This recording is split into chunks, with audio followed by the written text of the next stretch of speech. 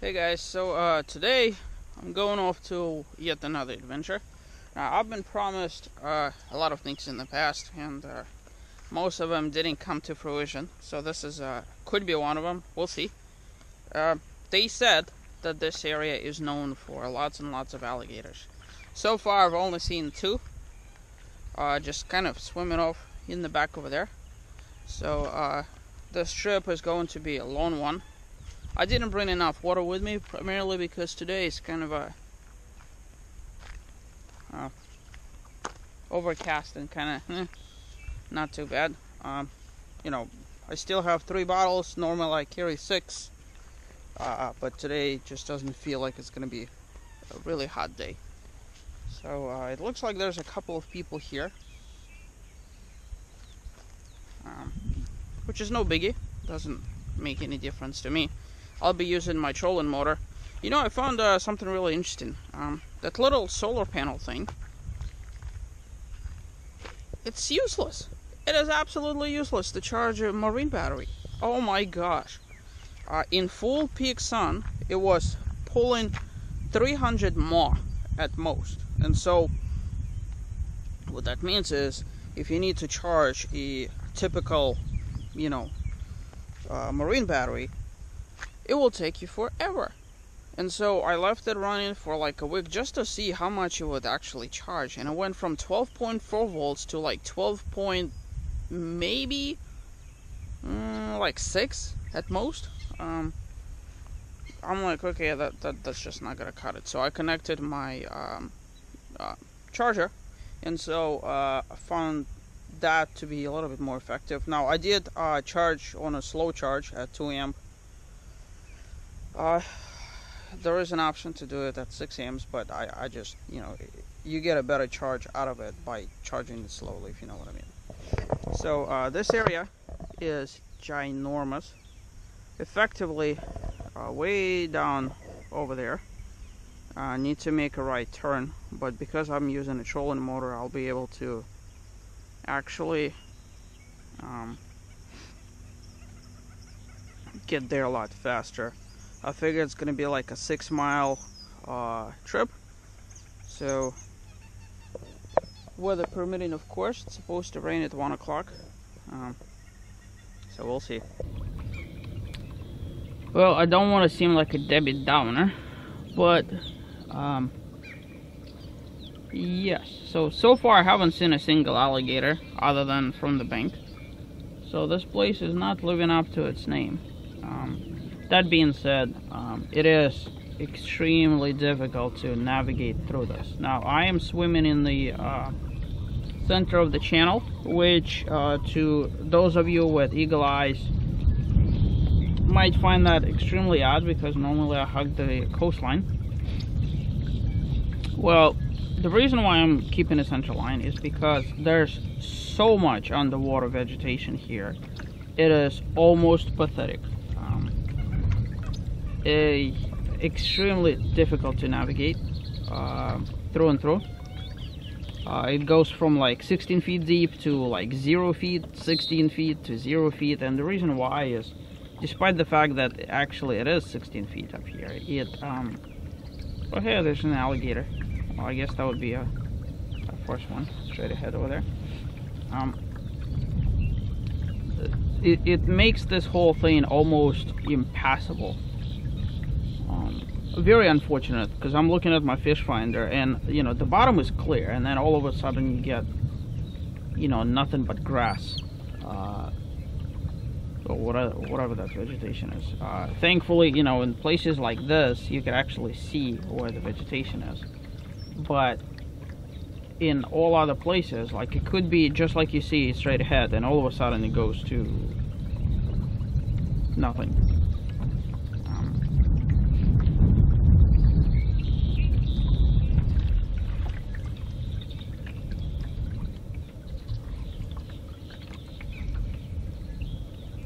But whoa, and there we go, just like that. Man, I mean, look at it, it's pathetic. Come on, you could do it. You could do it. Unbelievable. Wow. Come on. Let me see if I could.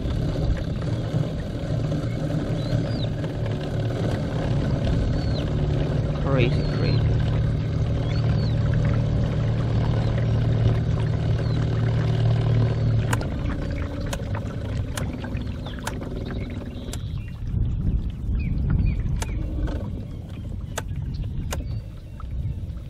And the problem with that is, well, you were just seeing it live essentially.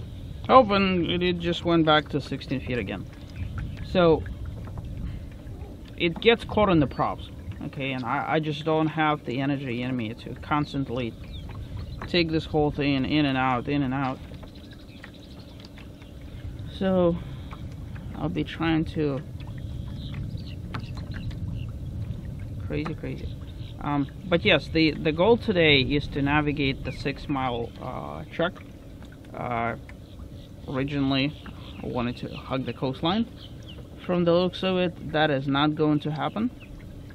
So that might turn into a much shorter ride.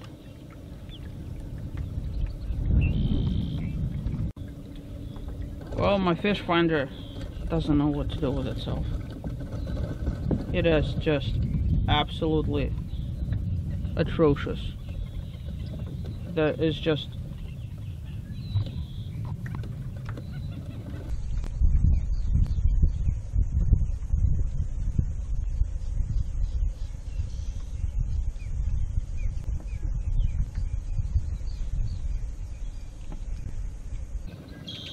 I have to say that for being one of the most anticipated things I wanted to go.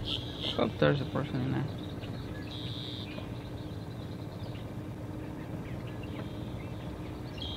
He is suffering the same kind of fate that I am. The lake, I mean, ecologically, yeah, of course it's diverse. I'm sure there's a whole bunch of stuff up here to look at, like this osprey that's flying by. But the fact of the matter is, and you could actually see what he is doing. Same exact thing. It goes, oh, it just went to 20 feet. I had to fight for like half a mile of absolutely atrocious, I think it's called hydrilla, weeds. It's just absolutely deplorable. It kind of spoils, I mean, like, you know, if the rest of the strip is good, it would have been spoiled by just inability to get here. Very unfortunate, because this place is really beautiful, really pretty. Lots of birds and, you know, vegetation and everything like that. It's just the fact that if it's gonna, I sincerely hope that it's gonna stay deep. Because I just can't. I'm sorry. I don't want to sound like a complainer, but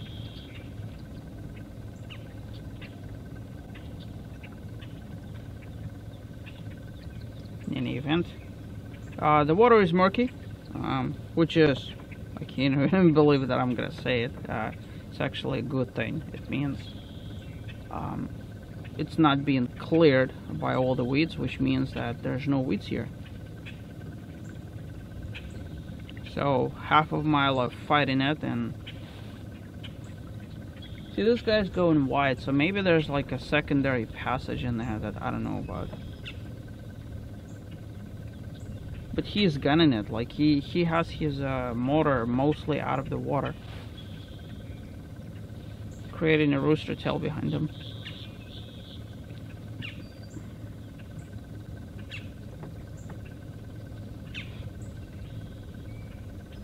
So, in any event, the legend of this place is that it's called Gator Pit, and allegedly there's tons of alligators. So far, I've only seen maybe 3, maybe 4.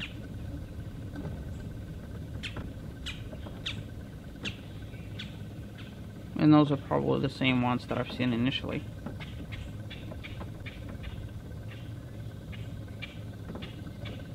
Wow, this is really pretty. You can see how, I'm trying to look where I'm going of the weeds, but you can see how reclamation efforts from 20, 30 years ago have come to fruition. All this area is now planted with forested wetlands on the periphery. Oh, here we go again. Clear water and a bunch of the sweet stuff. There it is. Like I hope camera is picking this up. This is what I'm fighting. It's everywhere. Like I'm talking about everywhere.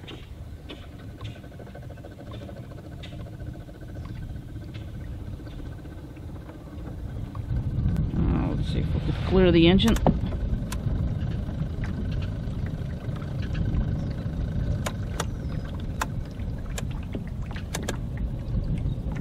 Sometimes what helps me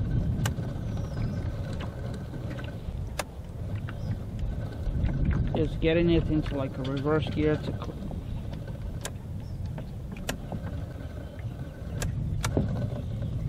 to clear it. But the problem is there's weeds everywhere, like everywhere, just absolutely everywhere. I'm in the middle of the lake.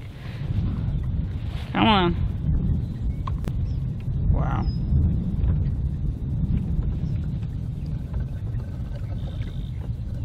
You know, this place would be perfect for somebody with an airboat, but the way the club rules are, you're not allowed to have an airboat in here.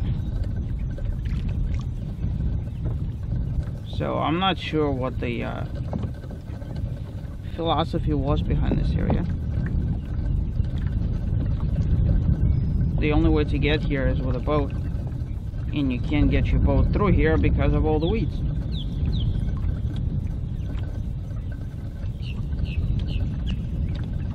It is beautiful though. That's a cypress over there. A whole bunch of cypresses planted. Forested wetlands, they're kind of and you know, I'm not like an ecologist type, but forested wetlands do like water, but they don't like too much water, so there's this careful balance of how deep they have to be, and I think that's the reason why they've taken this lake and lowered it to what it is now in elevation, specifically not to drown the trees. Seasonally, they could tolerate being submerged for a prolonged amount of time, but not in perpetuity. So you could actually see the, maybe not those trees, but across the waterway over there. Let me see if I can zoom in. Whoa. Come on. Okay, there we go. You could sort of see it in that cypress over there. That's how high the water could get here.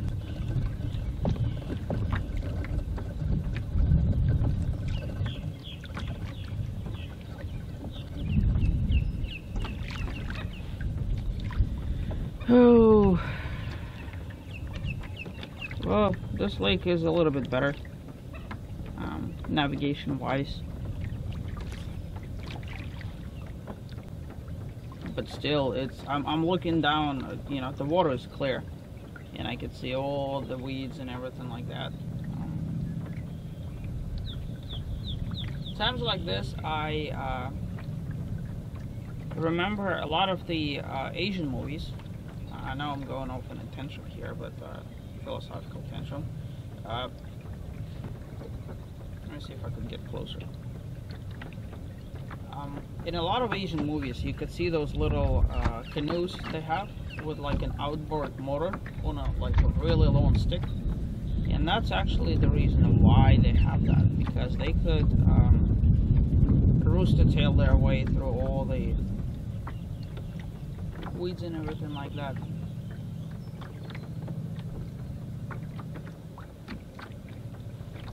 So I don't know. I mean, obviously it's good that I have a trolling motor, but to some extent I wish it was possible to get it out of the water on the whim. Really cool. You can see how this cypress up here is just thriving. Look at it. Look how fat it is. You know, give it another 50 years or so and it's going to be a massive, massive tree. Absolutely massive.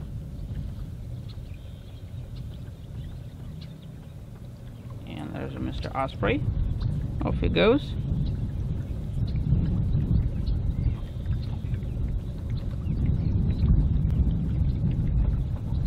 If you start seeing birds of prey, it means the water quality is good, because they're one of the apex predators up here.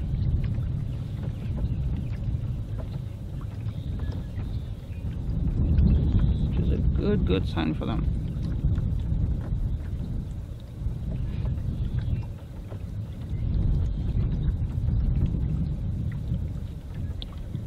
Conditions have actually improved. I'm looking at my bottom. It's like 18 feet and the water is really dark.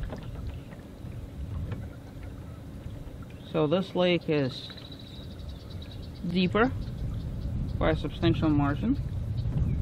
So I figure I may have a little bit more success here. That being said, you know, if you look at all the clouds and everything like that, the wind is blowing right from there and it's pushing all this nasty this way. They said if you look here, right over there, the sky is blue, so all this nasty stuff is actually being pushed here. They said we're supposed to get a 1 o'clock thunderstorm, which will turn into more than likely thunderstorm for the rest of the weekend kind of thing, which is why I was hoping to do this thing, but well, live and learn, I suppose.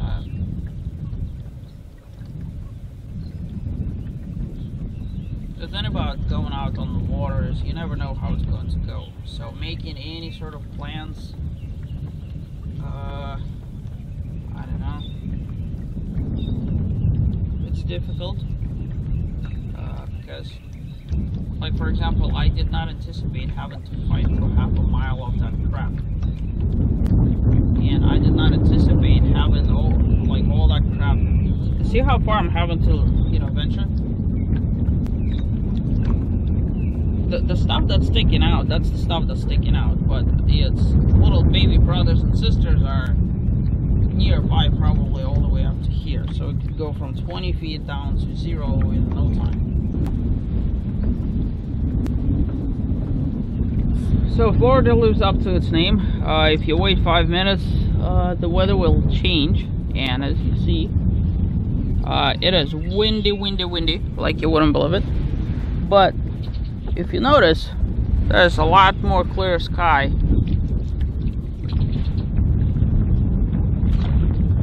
over me, and the reason why is because the wind has changed and started pushing all that crap that I told you about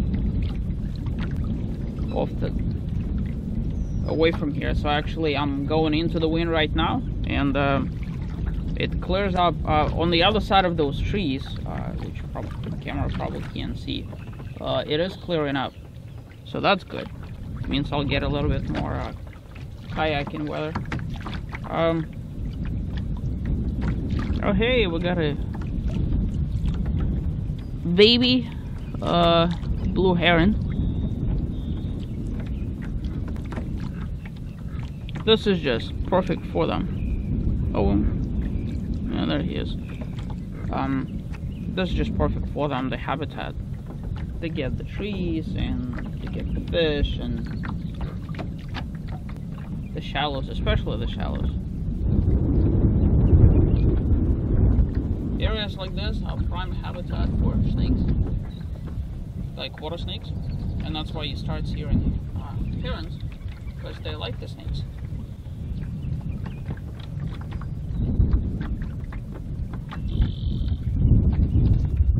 Wow, those cypresses are really taking.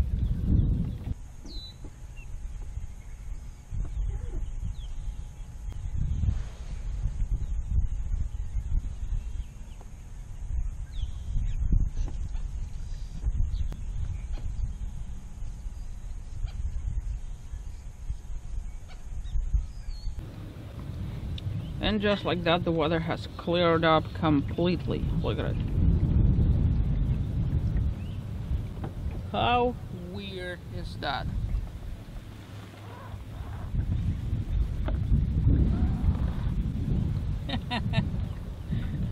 I mean, this is just crazy. You know, like literally 10 minutes ago, it looked like I was gonna get rained on.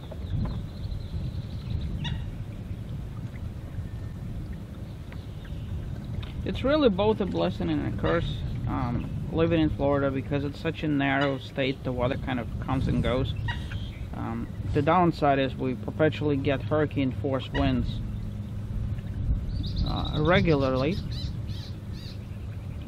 pushing all the weather systems to and from. Certainly living this close to the coast,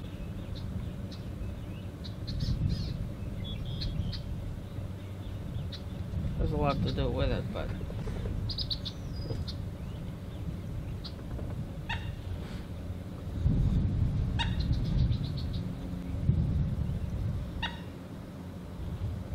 really pretty. And of course the biodiversity of things that you see, absolutely worth it. This is almost picture perfect opportunity to show you guys.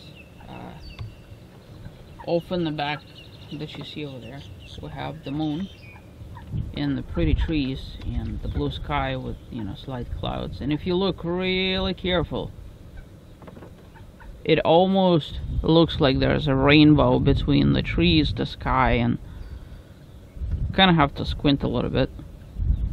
It's really pretty.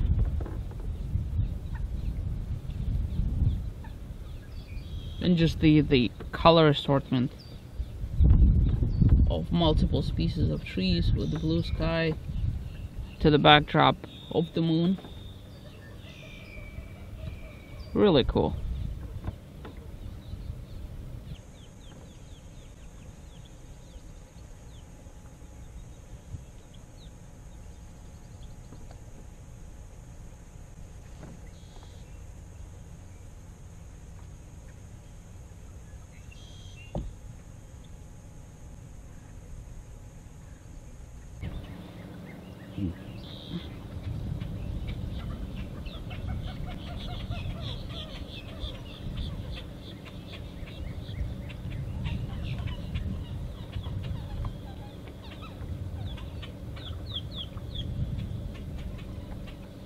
In the back there you can see boaters.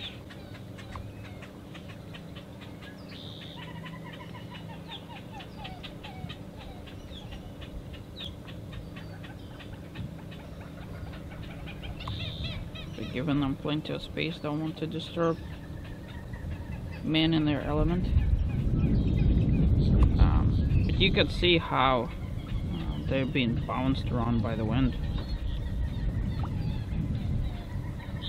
And they have a similar trolling motor to one I have, except mine is pushing substantially less weight. You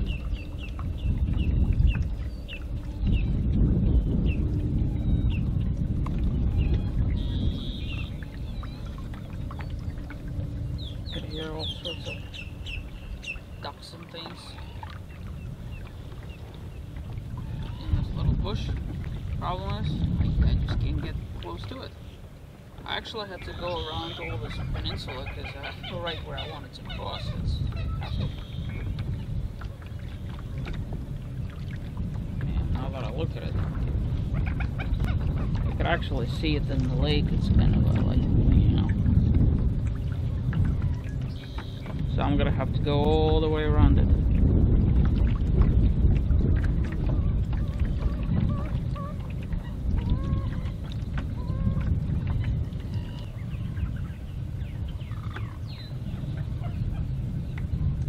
I think I may have figured out why it's so much more difficult for me to navigate.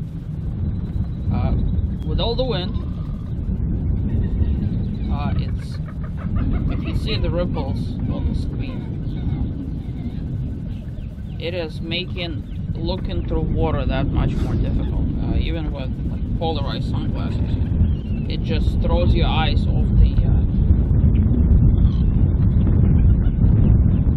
target, if you know what I'm saying.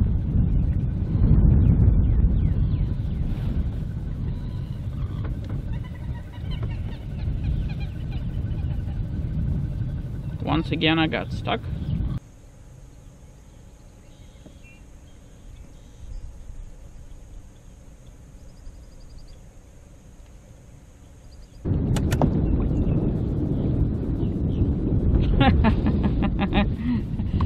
You see all of that? That's what was caught in my... Oh my gosh, this is just hilarious. And that's the thing, you know, when you have a trolling motor inside your, or rather under your Hobie, you have no idea what's there. The only thing you could do is just look at the speed, and my speed has dropped from, you know, its normalcy to virtually nothing. And so I kicked it into reverse gear, and next thing you know, this whole clump comes out.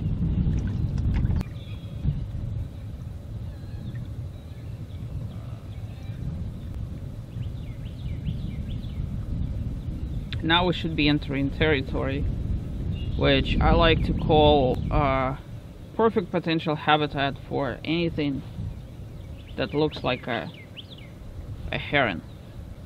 They absolutely adore areas like this.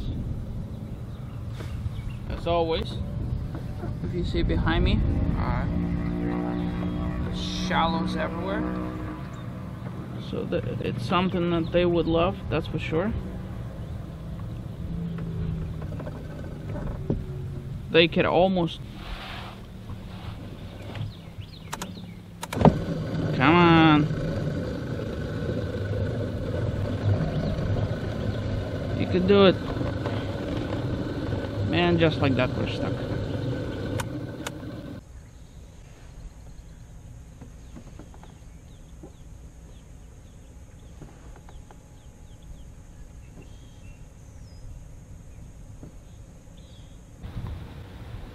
Alright, let's try that again.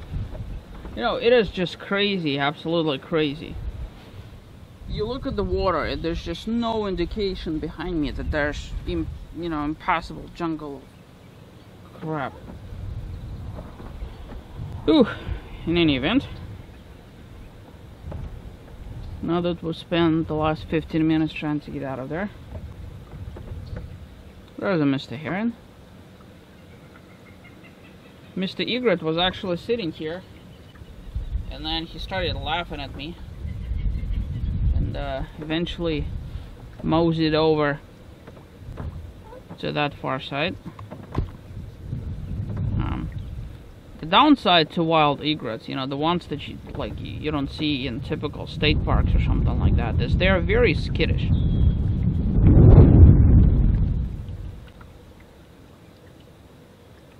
There he is.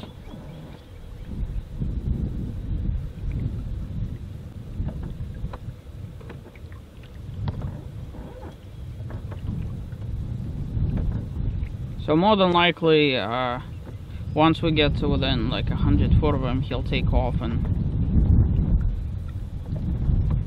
skitter out of there.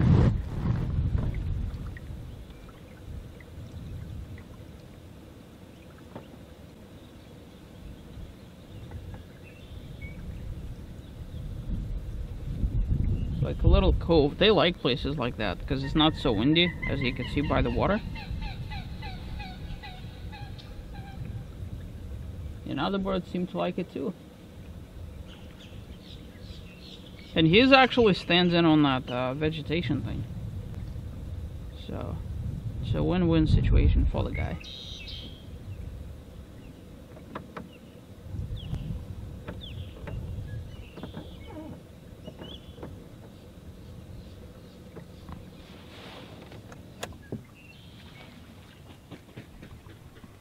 Just like that. Look at that. Beautiful bird. Beautiful bird.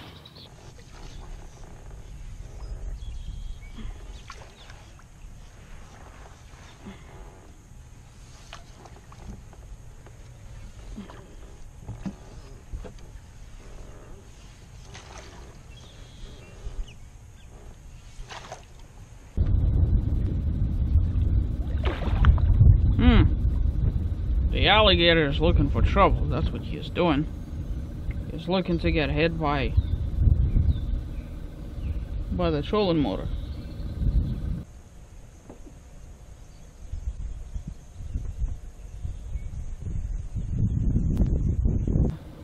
The egret. There he goes.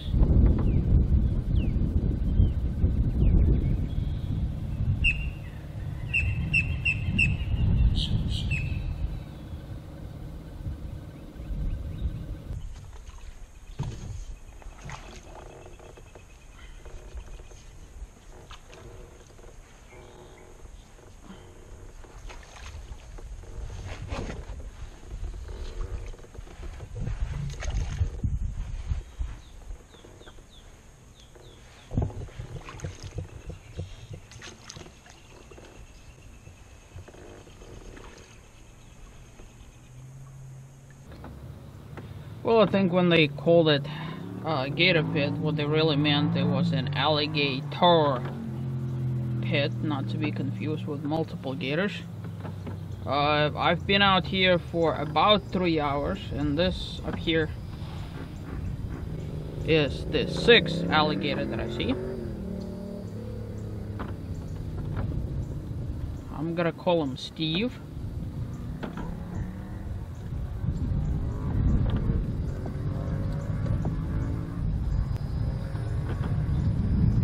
Now, Mr. Steve over there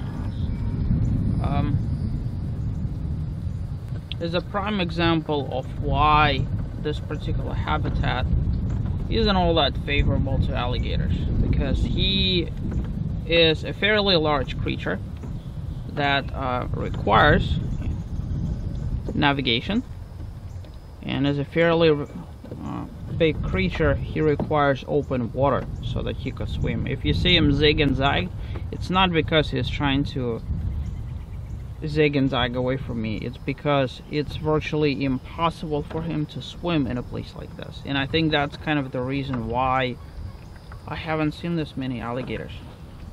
Alligators are all about conservation of energy, and if they have to perpetually meander between to and from,